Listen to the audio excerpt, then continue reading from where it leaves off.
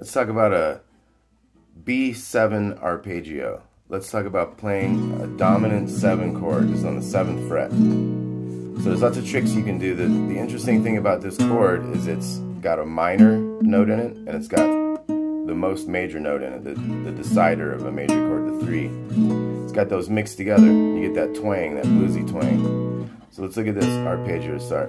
7, 6, 9, 7, 9. That takes us from the B to the B. So 1, 3, 5, flat 7, 1, 3, 5, flat 7, 1, 3.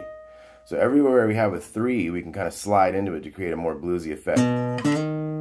So from that 5th fret to 6th fret is me kind of making a bluesy effect into that 3 of this B chord.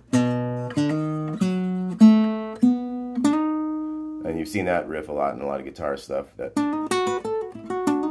kind of thing, that effect. There goes that same thing. This is the same thing we did down here, but this is in a higher octave. And you can do that up there on that highest one. 10th fret to 11th fret. So let's look at how the arpeggio sounds by itself.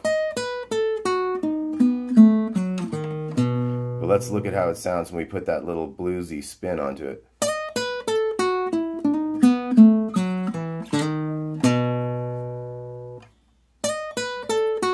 Now I'm adding a couple notes from the pentatonic just to make it kind of have more notes and not sound just like an arpeggio. So I put this note in, just like I put that same note there.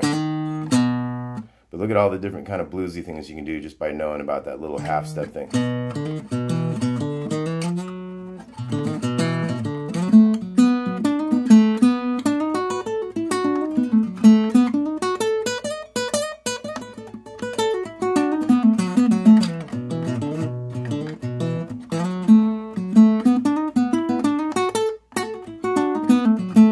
Then you start looking at some other notes you can add to that.